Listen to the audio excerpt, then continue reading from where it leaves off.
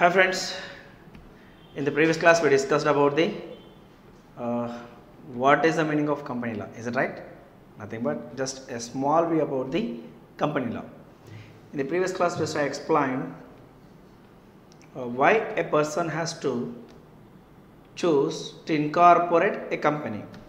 Instead of starting up the business in his individual name or in the name of the partnership, why a person has to go for incorporation of company. ఒక person తన వ్యక్తిగత పేరుతో కానీ partnership నేమ్తో కానీ business చేయకుండా company నేమ్తోనే ఎందుకు వ్యాపారం చేయాలి, అలా చేస్తే బెనిఫిట్ ఏంటి అని ప్రీవియస్ క్లాస్లో కొంత డిస్కస్ చేశానమ్మా.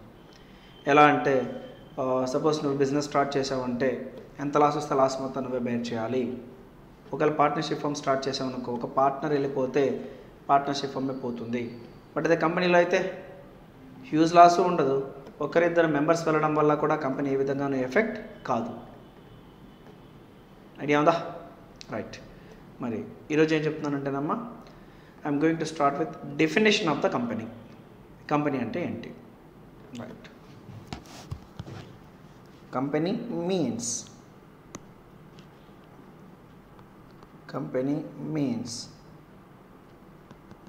యాక్ట్ ఏమని చెప్పిందంటే అమ్మా, కంపెనీ అంటే company means an association of persons incorporated under this law or any other previous law is known as company. Company అంటే ఏంటి ఇంకా మనకు తెలియదమ్మా. బట్ కానీ కంపెనీస్ యాక్ట్ అంటే సింపుల్గా ఏమని చెప్పింది, company means an association of persons. an association of persons అంటే group of persons incorporated under this law. incorporated అంటే ఏంటి? incorporated అంటే might be registered అని చెప్పుకోవచ్చు. incorporated under this law. this law అంటే ఏంటది? Companies Act 2013 or any other previous law అంటే ప్రీవియస్గా ఉన్నటువంటి Companies Act 1956 అని, లేదు Companies Act 1903 అని ఇవమ్మ. ఇలా ఒక group of persons companies act ప్రకారం ఇన్కార్పొరేట్ అయ్యి ఉంటే దాన్ని కంపెనీ అంటాం. సార్ ఇన్కార్పొరేట్ అవ్వడం అంటే ఏంటి? రిజిస్టర్డ్ అవ్వడం. మరి రిజిస్టర్డ్ అవ్వడం అంటే ఏంటి సార్? కంపెనీ ఇన్కార్పొరేట్ చేయడానికి, రిజిస్టర్ అవ్వడానికి కావాల్సిన డాక్యుమెంట్స్ అన్నింటినీ ప్రొవైడ్ చేసి ఏ ఇన్ఫర్మేషన్ కావాలో ఆ ఇన్ఫర్మేషన్ ఇచ్చి ఆ కంపెనీ స్టేటస్ని తీసుకోవడం, కంపెనీ స్టేటస్ని, ఆ కెపాసిటీని అబ్టైన్ చేయడం. Is clear? So what's the companies act saying that? Company means an association of the persons incorporated under this law or any other previous law. Any other previous law means previous government Companies Act 1956, 1903. It is known as company. Sir ఇంత previous act ప్రకారం incorporate అయినా సరే అది company అని చెప్పాల్సిన అవసరం ఏంటి sir? Suppose ఇప్పుడు మనం చదువుకుంటున్న యాక్ట్ ఏంటి చెప్పాలి? Companies act 2013. గుడ్. మరి ప్రీవియస్గా ఉన్న యాక్ట్ ఏంటి? Companies act 1956. మరి ఇప్పుడు టాటా కంపెనీ అనేది 1956 కన్నా ముందుగానే ఇన్కార్పొరేట్ అయ్యింది. మరి ఇప్పుడు అది కంపెనీస్ యాక్ట్ 2013 యాక్ట్ ప్రకారం కంపెనీ అవుతుందా? అవుతుందా అంటే ఎస్. ఎందుకంటే it is a company might be incorporated under the previous లా. అలా ప్రీవియస్ లా ప్రకారం ఇన్కార్పొరేట్ అయినా మనం ఈరోజు ఏమనాలి? కంపెనీని అనాలి. Any doubt? Is clear? సరే, జస్ట్ ఇది డెఫినేషన్ అమ్మా. బట్ ఈ డెఫినేషన్ని చూస్తే కంపెనీ అంటే ఏంటి అనేది ఒక పిక్చర్ వస్తుందా అంటే క్వశ్చన్ మార్కే అమ్మ. కంపెనీ అంటే ఏంటి అనే డెఫినేషన్ లేదని మీనింగ్ మనకు అర్థమవుతుందా అంటే కొంచెం క్వశ్చన్ మార్కే. ఇక్కడైతే సింపుల్గా ఏం చెప్పాడు? కంపెనీస్ యాక్ట్ 2013 అయితే ఏంటి, ఇంతకుముందు ఉన్న కంపెనీస్ యాక్ట్ ప్రకారం నువ్వు రిజిస్టర్ చేసుకొని ఉంటే ఇన్కార్పొరేట్ అయ్యి ఉంటే నేను కంపెనీ అంటారంటున్నాడు. అంతేగాని ఆ ఓవరాల్గా కంపెనీని బట్టి పిక్చర్ మనకు రావట్లేదు కదమ్మా. రైట్. మరి అలా పిక్చర్ రావడానికి ఒక పర్సన్ డెఫినేషన్ ఇచ్చాడమ్మా. ఆ డెఫినేషన్ అంటే చెప్తాను చూడండి.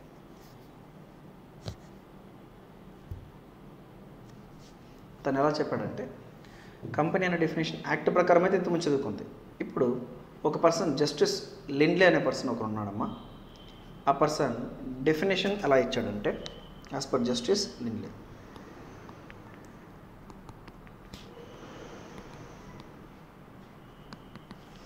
కంపెనీ అంటే ఏంటి అని ఎలా చెప్పాడంటే, కంపెనీ చేసే యాక్టివిటీస్ని బేస్ చేసుకొని డిఫైన్ చేశాడు. ఏం చేశాడమ్మా? కంపెనీ యాక్టివిటీస్ని బేస్ చేసుకొని ఒక డెఫినేషన్ ఫ్రేమ్ చేశాడు.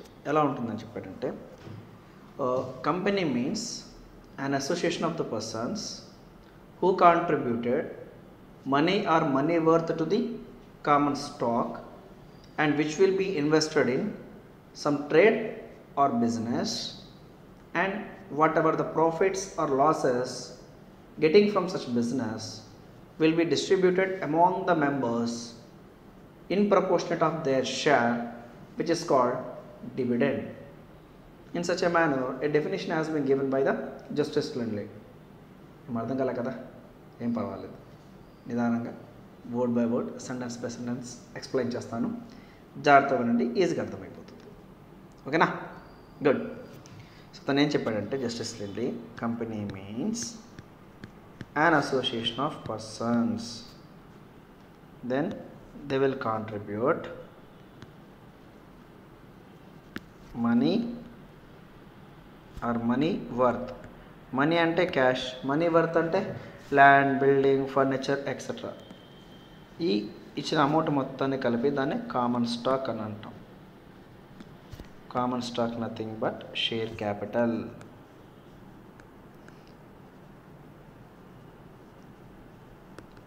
It will be engaged or employed in some trade or business. వీటన్నిటిని తీసుకెళ్ళి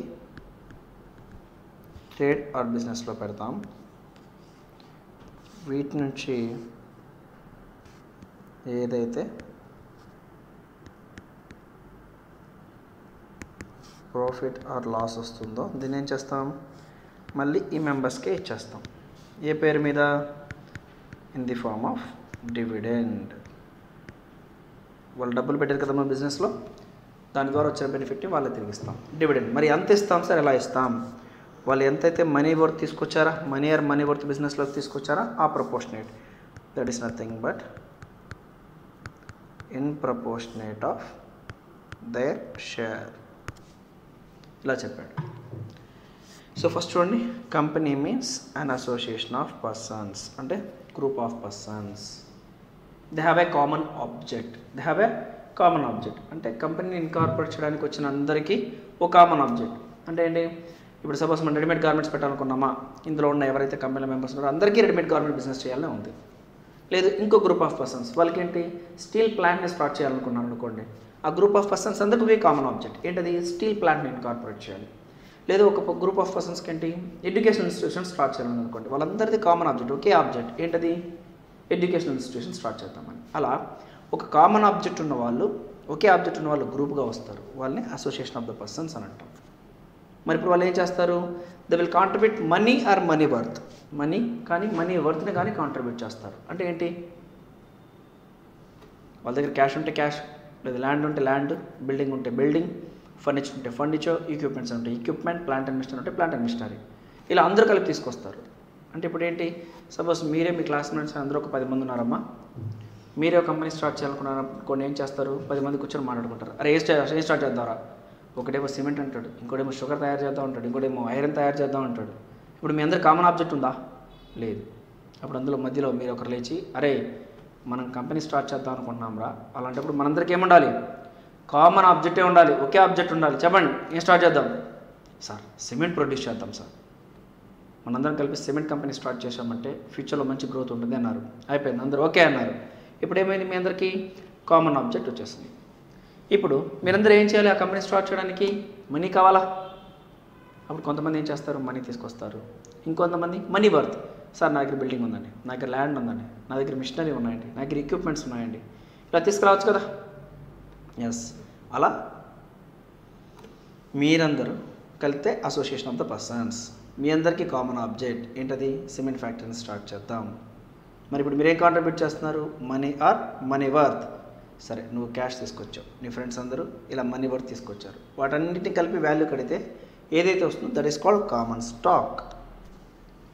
ఆ కామన్ స్టాక్ని షేర్ క్యాపిటల్ అని అంటాం. అంటే అందరూ కలిపి ఎంతైతే మనీని అక్యుములేట్ చేశారో, మనీ వర్త్ని అక్యుములేట్ చేశారో that is called common stock or share capital. సరే, బాగానే ఉందయ్యా, మీ గ్రూప్ కల్చరు డబ్బులు కానీ డబ్బులకి సమానమైన వస్తువులు కానీ గ్రూప్ చేశారు, దాన్ని common stock or share capital అన్నారు. ఇప్పుడు ఏం చేస్తారు? వాటిని చూస్తూ కూర్చుంటారా? నో. మరి ఏం చేద్దాం? వాటిని తీసుకెళ్ళి సమ్ ట్రేడ్ ఆర్ బిజినెస్లో ఎంగేజ్ చేస్తాం. ఏం చేస్తాం? సమ్ ట్రేడ్ ఆర్ బిజినెస్లో ఎంగేజ్ చేస్తాం. ఆ ట్రేడ్ ఆర్ బిజినెస్ అనేది ఏంటి? నథింగ్ బట్ మీకు ఏదైతే కామన్ ఆబ్జెక్ట్ ఉందో అదే కదా. మనం ఇప్పుడు చెప్పుకున్న ఎగ్జాంపుల్ ఏం చెప్పుకున్నాం? Cement, producing of cement. Is clear? So ఆ ట్రేడ్ ఆర్ బిజినెస్లో ఎంగేజ్ చేస్తారు. ఇలా ఎంగేజ్ చేస్తే ఏమవుతుంది? ఆ బిజినెస్ జరుగుతూ ఉంటుంది. సిమెంట్ ప్రొడ్యూస్ అవ్వడం, సేల్ అవ్వడం జరుగుతూ ఉంటుంది. మరి ఇప్పుడు వాటి నుంచి ప్రాఫిట్స్ వస్తాయా? ఎస్, వస్తాయి. మరి ఇప్పుడు ఆ ప్రాఫిట్స్ ఎవరికి వెళ్తాయి? మీరే కదా ఓనర్స్, మీకే తిరిగి వస్తాయి. మరి ఆ ప్రాఫిట్ బెనిఫిట్ మీకు ఏదైతే ఇస్తారో దాన్ని డివిడెండ్ అని అంటాం. ఏమంటాం? డివిడెండ్. సార్ మరి ఎలా ఇస్తారు సార్? నేనేమో ₹1,00,000 తెచ్చాను, ఇంకోటేమో 2 లక్షలు తెచ్చాడు, ఇంకోటేమో 5 లక్షలు వర్త్ తీసుకొచ్చాడు. మరి ఇప్పుడు అందరికీ సేమ్ అమౌంట్ ఇస్తారా అంటే కాదు. మీరు ఎంత డబ్బులు అయితే తీసుకొచ్చారో వాటికి ప్రపోర్షనేట్గా మీకు బెనిఫిట్ని ఇస్తారు. ఆ బెనిఫిట్నే డివిడెండ్ అని అంటాం. ఇలా ఓవరాల్గా యాక్టివిటీ ఎక్కడైతే జరుగుతుందో దాన్ని కంపెనీ అంటామని జస్టిస్ లిండ్లే అనేటువంటి person explanation ఇచ్చాడమ్మా. Is clear? So that the definition is clear. Company means an association of the persons who having a common object, they will contribute money or money worth to a common stock which is called share capital, which will be employed or engaged in some trade or business, and whatever the profit or loss they are getting from such business, it will be distributed among the members in the form of dividend in proportion to their share capital, in proportion to their share or share capital. This is the concept of company. అర్థమైందా? ఇంకోసారి చెప్తాను చూడమ్మా. Group of persons ఉన్నారు, వాళ్ళ common object ఉండి డబ్బులు కానీ డబ్బులు సమానమైన వస్తువులు కానీ ఏర్పాటు చేసుకొని వాటిని బిజినెస్లో పెట్టి బిజినెస్లో వచ్చిన ప్రాఫిట్ని వాళ్ళందరూ వాళ్ళ షేర్ ప్రకారం పంచుకునేటువంటి యాక్టివిటీ ఇలాంటిది ఎక్కడైతే ఉందో దాన్ని మనం కంపెనీ అని అంటామమ్మా. ఇలా అంటామని చెప్పని జస్టిస్ లిండ్లే చెప్పాడు. అర్థమైందా? మరి కంపెనీస్ యాక్ట్ ఏమో సింపుల్గా ఏంటి? కంపెనీస్ యాక్ట్ ప్రకారం ఇన్కార్పొరేట్ అయినా రిజిస్టర్ అయినా కంపెనీ అని చెప్పింది. బట్ జస్టిస్ లిండ్లే అయితే ఏం చేశాడు? కంపెనీలో జరిగేటువంటి ఓవరాల్ యాక్టివిటీస్ని బేస్ చేసుకొని కంపెనీ ఏంటో చెప్పాడు. అర్థమైందా? సో ఈ పాయింట్లో మీకు నేను చిన్న క్లారిటీ ఇవ్వాల్సింది ఏంటి అంటే, ఒక పర్సన్ ఈ బిజినెస్ని స్టార్ట్ చేయాలనుకుంటే ఇండివిజువల్గా స్టార్ట్ చేయొచ్చు, పార్ట్నర్షిప్ ఫర్మ్గా స్టార్ట్ చేయొచ్చు, society, cooperative society, right, company, ఇలా డిఫరెంట్ కెపాసిటీతో స్టార్ట్ చేయొచ్చు అమ్మా. బట్ నువ్వు ఇండివిజువల్గా బిజినెస్ స్టార్ట్ చేసావు అనుకో, నువ్వు తప్పు చేసినా ఉప్పు చేసినా జనరల్గా నీ వ్యాపారానికి డైరెక్షన్స్ ఇచ్చేటువంటి చట్టం ఇండియాలో లేదు.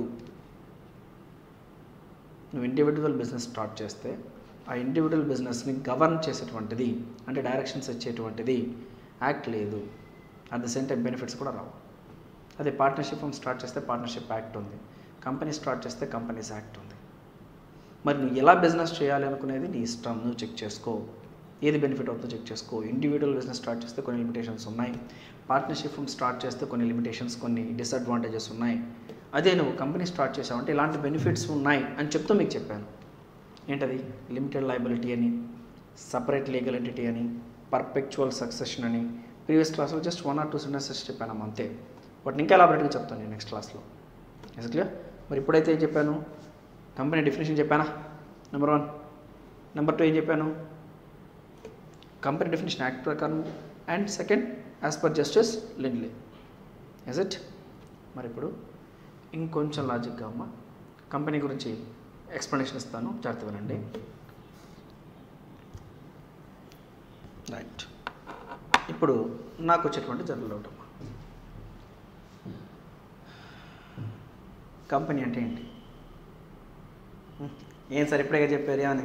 ఆ company means which is incorporated registered under the companies act 2013 or any other previous law is known as company. లేదంటే జస్టిస్ లిండ్లే చెప్పారు కదా సార్, ఆ company means an association of the persons who contributed money are money worth to the common stock employed in trade or business and what ever the profit or loss getting from such business which will be distributed in the form of the dividend. చెప్పారు కదా sir, అదే కదా sir company అంటే. ఇది subject అమ్మా.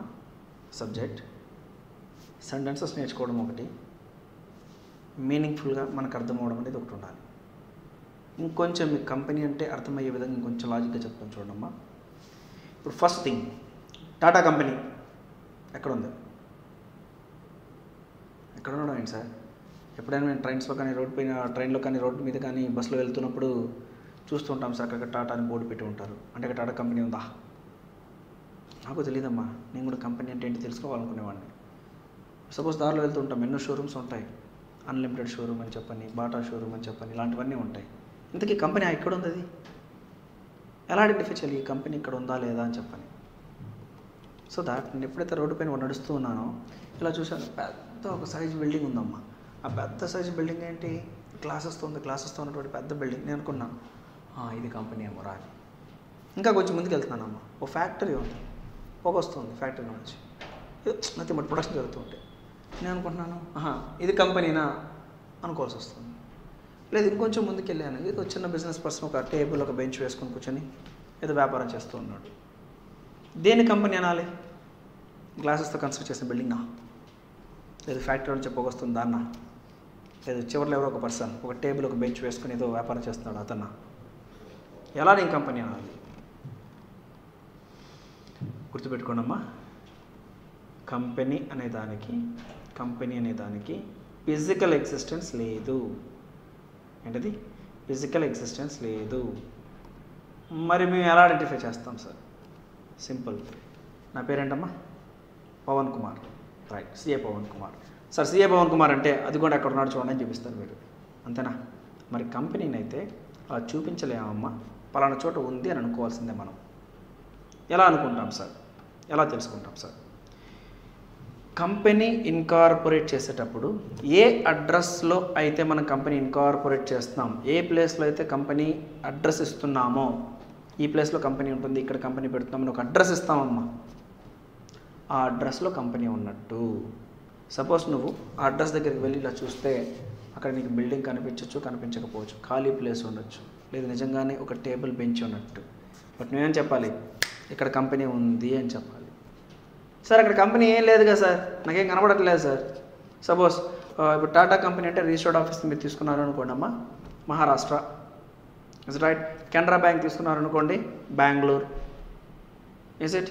ఇక్కడ ఉన్న ఇవి ఇన్కార్పొరేట్ చేసుకున్నటువంటి కంపెనీ. సపోజ్ నేను ఆ కంపెనీ కోసం వెతుక్కుంటూ అడ్రస్ తీసుకున్నానమ్మా, వెళ్ళాను, చూస్తే ఒక అడ్రస్లో ఖాళీ ప్లేస్ ఉందమ్మా, ఏం లేదు అక్కడ, కానీ కంపెనీ అక్కడే ఉందా అంటే ఎస్ అక్కడ కంపెనీ ఉన్నట్టే. సార్ బిల్డింగ్ లేదు కదా సార్, ఎటువంటి ప్రిమిసెస్ లేవు కదా సార్, ఎటువంటి స్ట్రక్చర్ లేదు కదా సార్. అక్కడ నువ్వు చూడాల్సింది నీ కళ్ళతో కాదమ్మా, లా కళ్ళతో చూడు. లా కళ్ళతో చూడు. Right? So that by operation of law you can see yes there is a company. How can you say there is a company? Being at the time of incorporation such address has been given, so that automatically we have to presume as there is a company, so that the company has to be identified by the place of incorporation. Where a company has been incorporated, we have to presume as there is a company. Company sir చెప్పేసింది అలా, ఏ place address ఇచ్చారో అక్కడ company ఉన్నట్టు అని. కాబట్టి మనం అనుకోవాలి ఈ అడ్రస్లో కంపెనీ ఉంది అంతే. ఈ ఆపరేషన్స్ అని ఇక్కడ నుంచి క్యారీ చేస్తుంది, ఇక్కడ నుంచి బిజినెసెస్ జరుగుతాయి, ఇక్కడ నుంచి డైరెక్షన్స్ జరుగుతాయి, ఇక్కడ నుంచి కంట్రోల్ ఉంటుంది, ఇక్కడ నుంచి వ్యాపారం జరుగుతుంది, ఇలా నువ్వు ప్రెజంప్షన్ తీసుకోవాలి. అంతేకాని కంపెనీ అంటే ఒక బిల్డింగ్ స్ట్రక్చర్ కానీ ఒక ఫ్యాక్టరీ స్ట్రక్చర్ కానీ ఇంకోటి ఏది కాదు. ఇన్కార్పొరేట్ అయ్యేటప్పుడు ఏ అడ్రస్ అయితే ఇచ్చారో ఆ ప్లేస్లో కంపెనీ ఉన్నట్టు. మరి సార్ ఆ కంపెనీకి సంబంధించి ఇండియా మొత్తం బిల్డింగ్స్ ఉంటాయి కదా, ఇండియా మొత్తం ఒక్కొక్క అడ్రస్లో బిల్డింగ్స్ ఉంటాయి కదా, ఉండొచ్చమ్మా. బట్ ఆ ప్లేసెస్ అన్నీ కంపెనీ అని కాదు. జస్ట్ కంపెనీ ఇన్కార్పొరేట్ అయినప్పుడు ఒక అడ్రస్ ఇస్తారమ్మా, ఆ అడ్రస్లో కంపెనీ ఉన్నట్టు. అలా నువ్వు కంపెనీని ఐడెంటిఫై చేయాలి. అర్థమైందా? మీకు ప్రీవియస్ ఎగ్జాంపుల్ ఒకసారి చెప్పాను, ఏదైనా ఒక వర్డ్ సెంటెన్స్ యూస్ చేస్తే మీ మైండ్లో ఫ్లాష్ అవ్వాలి అని చెప్పాను. రైట్? మ్యాంగో అన్నప్పుడు మ్యాంగో ఫ్లాష్ అవ్వడం, ఫీల్ అవ్వడం. టామరిన్ అంటే ఫ్లాష్ అవ్వడం, ఫీల్ అవ్వడం జరుగుతుంది కదా. అలాగే నేను ఎప్పుడైనా మీకు కంపెనీ అంటే మీ మైండ్లో ఒక బిగ్ సైజ్ బిల్డింగ్ కనపడచ్చమ్మా. ఆ బిగ్ సైజ్ బిల్డింగ్తో పాటు మీకు పక్కన ఇంకోటి ఏం కనపడాలి అంటే ప్లేస్ ఆఫ్ ఇన్కార్పొరేషన్. ఎక్కడ ఇన్కార్పొరేట్ అయిందో అది. కంపెనీ అంటే మీ మైండ్లోకి ఏం ఫ్లాష్ అవ్వాలి? కంపెనీ అంటే మీకు ఏం ఫ్లాష్ అవ్వాలి? మీ మైండ్లో big size of the building అనేది ఉండొచ్చు, దాంతోపాటు ప్లేస్ ఆఫ్ ఇన్కార్పొరేషన్, ఎక్కడ ఇన్కార్పొరేట్ అయిందో అక్కడ కంపెనీ ఉన్నట్టు. ఇన్కార్పొరేట్ అయ్యేటప్పుడు ఏ అడ్రస్ అయితే ఇచ్చారో ఆ ప్లేస్లో కంపెనీ ఉన్నట్టు. ఈవెన్ ఆ ప్లేస్లో ఒక చైర్ ఒక బెంచ్ మాత్రమే ఉంది, ఇంకేం లేదు, అయినా సరే సార్ ఇక్కడే కంపెనీ ఉంది ఈ అడ్రస్లోనే. In such a manner we have to be presumption taken. అంటే ఈ పాయింట్లో మనకు అర్థం అవ్వాల్సింది ఏంటంటే కంపెనీ అనేది ఒక ఆర్టిఫిషియల్ పర్సన్ అమ్మ, మనం క్రియేట్ చేసుకున్న person. It is not the natural person. Company is an artificial person. ఎందుకు ఆర్టిఫిషియల్ పర్సన్ అంటున్నాను? It came in to an existence by operation of law. ఏంటది? It came in to an existence by operation of law. అంటే ఏంటి? By operation of law ద్వారా ఎగ్జిస్టెన్స్లో రావడం అంటే ఏంటి? Company incorporate చేయడానికి మీరు అందరూ గుమిగూడారు, అసోసియేట్ అయ్యారు, డబ్బులు తెచ్చుకున్నారు, అండ్ కావాల్సిన డాక్యుమెంట్స్ అన్నింటిని తయారు చేశారు. ఆ డాక్యుమెంట్స్ అన్నింటిని తయారు చేసి సంతకాలు పెట్టాల్సిన చోట సంతకాలు తయారు పెట్టి ఆ రిజిస్టర్డ్ ఆఫీస్లో మీరు ఇస్తే వాళ్ళు ఏం చేశారు? ఇదిగోనయ్యా మీ కంపెనీకి సంబంధించినటువంటి డాక్యుమెంట్, ఇదిగో మీరు కంపెనీ పెట్టేశారు అని మీకు డాక్యుమెంట్ ఇచ్చారు. అంటే ఇప్పుడు మీరు వ్యాపారం చేసిన ఎవరి పేరు పైన చేస్తారు? సపోజ్ కంపెనీలో మెంబర్ నువ్వు అనుకో, నీ పేరు పైన చేస్తావా? లేదా మీ ఫ్రెండ్ పేరు మీద చేస్తావా? ఇంకో మెంబర్ పైన చేస్తామా? నో. ఏ వ్యాపారం చేసినా కంపెనీ పేరు పైన జరుగుతుంది. మరి ఆ కంపెనీ ఎవరు? ఎవరికైనా కనబడుతుందా? ఫిజికల్ ఎగ్జిస్టెన్స్ లేదు. మరి ఎలా చూడాలి సార్ కంపెనీని? ఏ ప్లేస్ అయితే నువ్వు అడ్రస్ ఇచ్చావో ఆ ప్లేస్లో కంపెనీ ఉన్నట్టే. అండ్ నువ్వు బిజినెస్ కోసం చేసే ప్రతి ట్రాన్సాక్షన్ ఎవరి పేరు పైన చేయాలి? కంపెనీ పేరు మీద చేయాలి. సపోజ్ ఇప్పుడు నువ్వు నారాయణ లిమిటెడ్ అని ఒక కంపెనీ పెట్టావనుకోండి, ఇజ్ ఇట్? లేదు ఇంకో కంపెనీలో అనుకుంది 7 Hills లిమిటెడ్ అని ఒక company పెట్టావనుకోండి.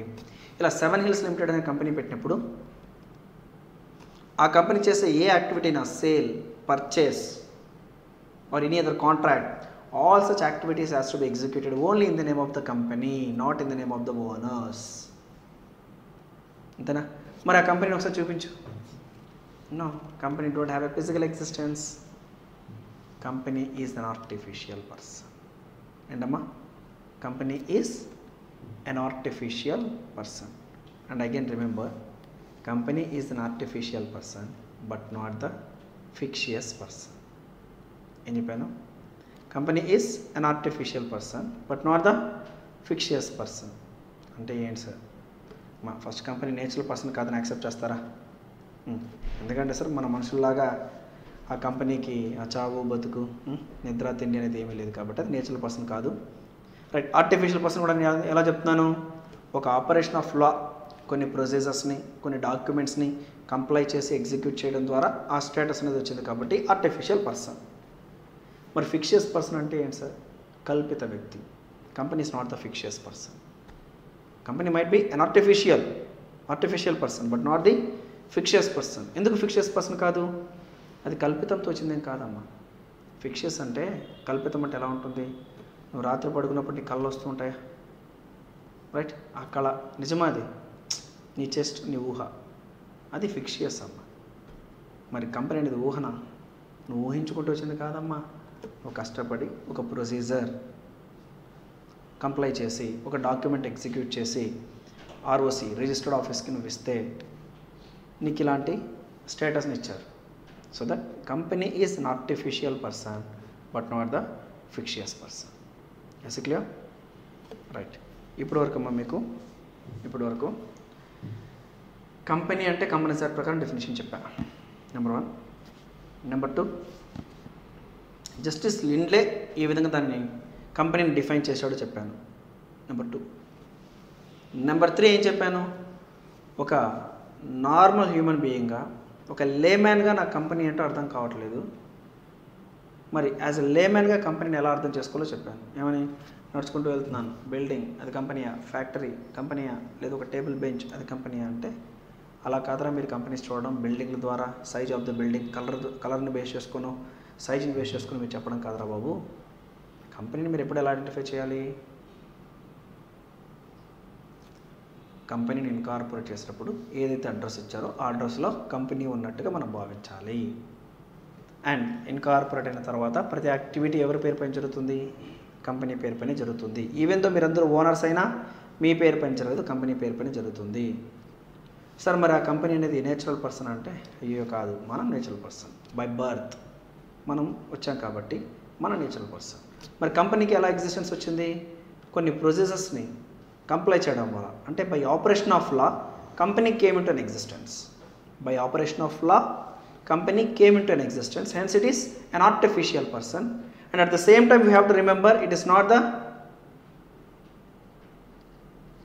the fictitious person. It is not the fictitious. నువ్వేదో ఊహించుకుంటే కల్పితంగా వచ్చింది ఏం కాదు, కష్టపడి ఒక ప్రొసీజర్ని కంప్లై చేస్తే వచ్చింది. Is it? So finally the statement is company is an artificial person but not the fictitious person. Is it clear?